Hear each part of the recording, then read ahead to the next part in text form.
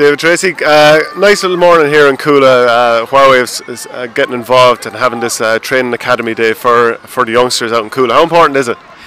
Yeah, like really important. You know, at this age they're learning so fast all the skills of the game, and being able to bring senior players back to give back to the sport that they've given us is really important. It's good for the club and the morale and you know, just the atmosphere all about it's brilliant. Yeah. And when you were a young lad, did you have anything like this, or was it far sparser numbers? No, we had one ball in a hall, 20 lads fighting over it. We had to walk 5 miles in the snow to get there. No, look, it's gone from strength to strength. We were the second year of the academy, so again, you can see the numbers. Obviously, a lot of populations are growing this side of things, and we're glad to be part of it. A lot of young players and young kids are taking part in hurling. That poor mountain they were saying about we had one ball reminds me of my mother. She said when I was a child I had one toy and it was a stick. But anyway, like, this is very important, and even having Huawei involved as well, because there's a huge population, and you do want to make the most of it and get a lot of hurlers through here.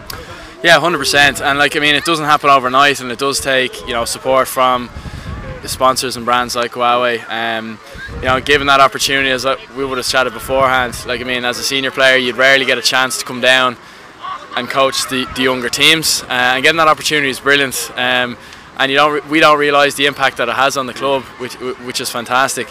And seeing that they've come to our matches, they've been freezing in Croke Park, they've been freezing down in Portlaoise, they're travelling all about the place supporting us. So it's a great opportunity for us to be able to give back and be able to do our part to bring on the next generation of hurlers coming through. So just to reflect on your own year with Dublin, there were a lot of injuries for you, so from a personal level it was probably frustrating.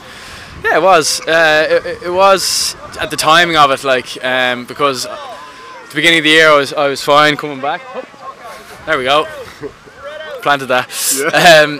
The beginning of the year, obviously I was in a good position, and just the timing of it all happened just towards we were playing a friendly match against Laois, funnily enough. And it was at the very beginning, just before we were about to kick off from championship, so I spent the whole championship trying to chase it. So priority now is just get it right over the next couple of months. Obviously we have club championship, and give it another go next year, and hopefully get a better run at it for myself personally. Yeah. And like, what's the difference between playing with club and playing with county for you? Because the last couple of years had some great runs with the club, and you know, it's very much like just a very tight-knit sort of an environment as well, because everyone mostly just sees you playing with the county, so I presume you enjoy coming back to the club. Yeah, look, it's amazing. Again, like, I'm playing with my brother, you have the O'Callans, the Shootays. Like, it is just it's a group of mates, like, just playing, and it is that tight-knit group, and I think because we've been so together for the past 3 and 4 years, that's only gotten tighter. I think you'll agree yourself, Shane. The madness and the stuff, we're nearly a bit too familiar at times. But look, there's nothing like it. You know, growing up with a group of players, hopefully these kids in the background then will get to experience what we got to experience, because it was fantastic and one of the best experiences of my life. Like. So your run for All-Ireland glory didn't happen this year with Dublin, but your girlfriend Sinead Goldrick, she's got an All-Ireland, looking for a 3 in a row with Dublin as well. Are you very excited about that in the ladies' final? Yeah, of course. Every year, I mean, you get to see what she puts into it every single. Like, they put in, if not more, without getting as many as the plaudits as the men. Now that is changing. You see campaigns like 20 for 20 and things like that, and the attendances in the matches are going up. But the work she puts in is amazing, and being, you know, even somewhat part of that is good if I can help in any way. Now, obviously going for 3 in a row is massive, so hopefully they get over the line. So I'll just be there supporting, as well as I can. So you'd probably be a GAA power couple. Do you have like a Brangelina type name, Sinead or something like that? Sinead, we've toyed with that before. Now, well, I think the power's fairly skewed at this stage, Shane, if I'm being honest with you. So I wouldn't say that at all. No. So 6 All-Stars between you. How many do you have? I have a club one. So 0. If you're, I know you're not good at maths, so 0. But like, when you're watching her out playing, like, obviously she's faster than you, first of all. Yeah, I refuse to do any sort of pre-season stuff with her, just in case I'd be eating her dust, you know.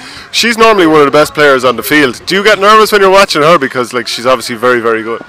I suppose anyone that's close to it, I get nervous about anyone, like, with skin in the game, and I suppose way worse. Like, I'd much rather play a match than go have to watch a match where you're supporting someone that's close to you. You know, my parents, my mum can barely watch any of the matches I play, especially if I'm hitting frees in big games. So it's very nerve-wracking for anyone, you know. Pretty stuff, David. Appreciate it. Thanks, Shane.